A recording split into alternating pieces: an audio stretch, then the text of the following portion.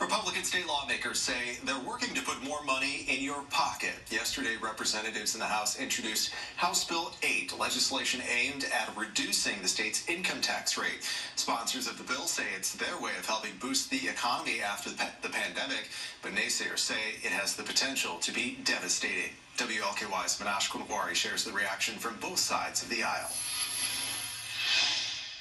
This is going to be the best thing for Kentucky. Republican State Representative Kevin Bratcher is no stranger to controversial legislation, but he believes Kentucky House Bill 8 is not one of those.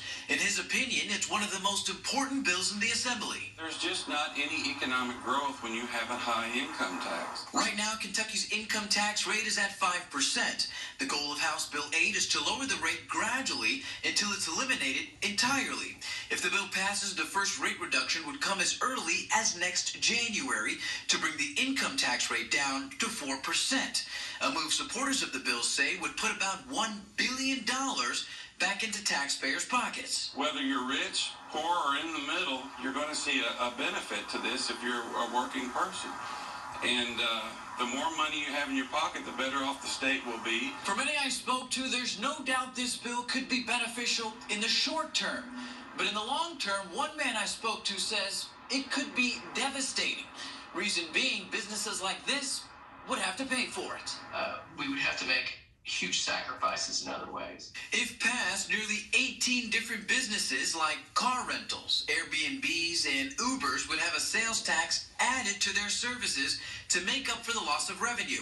But Executive Director of Kentucky Center for Economic Policy, Jason Bailey, says those businesses are just the start. We're going to see public schools without teachers or without funding. We're going to see people lose their health care.